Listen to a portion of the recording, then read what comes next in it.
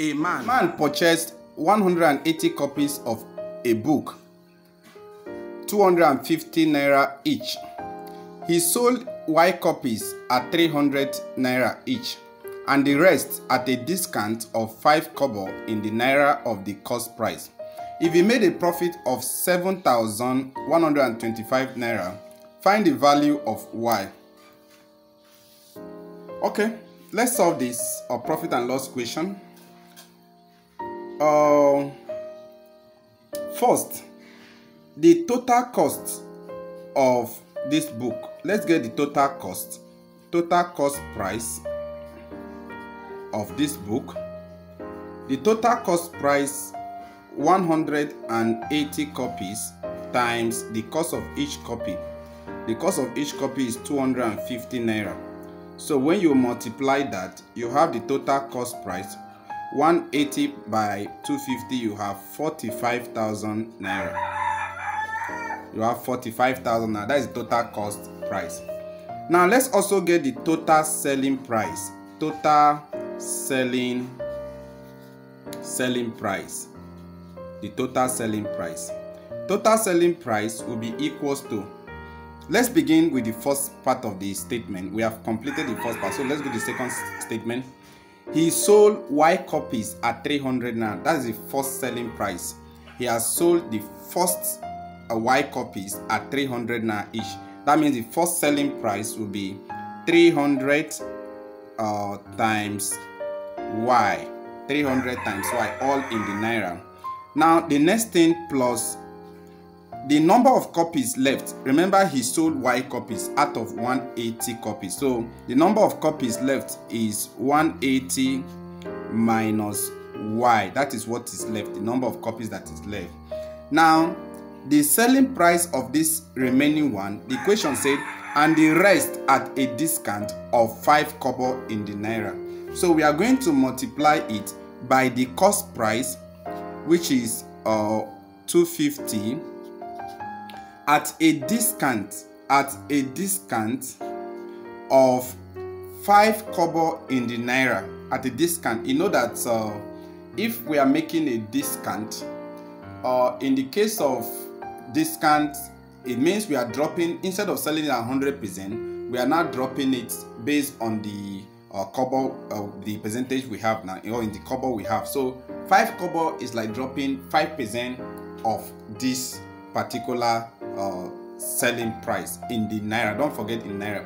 And in 1 naira we have 100 kobo. So if you are dropping 5 kobo discount, that will be 95 all over 100. Remember, in terms of the percentage we are dealing with it. So this is how you express this whole statement. This is how you express this whole statement to give us the total selling price. So by the time we solve that, our 300Y plus, now we multiply the whole of this. When we multiply this 250 times 95 over 100, everything we are going to have here, we will already have our 180 minus Y times 237.5. We are going to have this. This is what we are going to have. Now we move on with that. At the end of the day, we will be left with that to be equals to, remember I was still looking at the total selling price. So we'll be having 300Y, this one. Then we use this to open this bracket. So 237.5 times 180. Multiply that by 180, you have plus 42,750. Then minus 237.5 times minus Y, we have 237.5 Y. So we have this. Now we move on. By the time we solve this, collect like terms where you need to collect like terms. 300Y minus 237.5Y, you'll be left with 600 or 62 rather. You'll be left with 62.5Y. then plus 42,750. So you'll be left with this. So this expression is our selling price. Now we move on to calculate for the value of Y. Now we know that profit is equals to selling price minus cost price. Selling price minus cost price. And our selling price is what we have calculated already.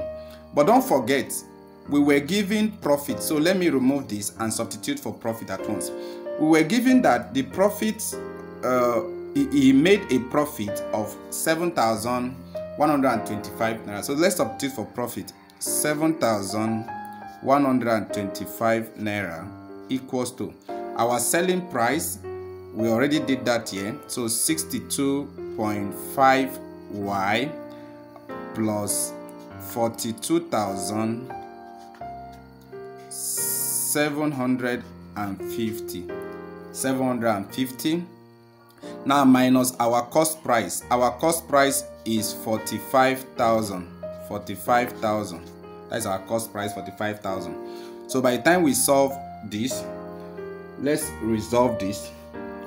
When we solve this correctly, collect like terms. Here you need to collect like terms. So this will be 7,125 equals to, now if you add up 42,000, okay, if you have 42,750 minus 45,000, you'll be having everything here to be 62.5 Y minus 2,250 you'll be having there. Now all we need to do is to make this guy in subject. So we have 62.5 Y to be equals to 7,125 minus 2,250. So we'll be having that. So let's go ahead. Okay, this will be plus. This will be plus because we are moving this minus 200 and we are moving this minus 250 to this other side. It becomes plus. Now we have 62.5 Y to be equals to, when you add up these two, you have 9,000. That is 7,125 plus 2,250. You have 7,375. Divide both sides by 62.5. You have Y to be equals to 9,375. Divide by 62.5. You will be left with 150. So the value of Y in this whole equation is 150.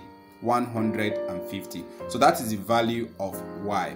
I will advise you to play this video again until you get it very, very clear. And if you're confused at any point, there's a part you're not clear with, feel free to drop it in the comment section, either on the YouTube channel, on the Facebook page, and we'll respond once we get your comment.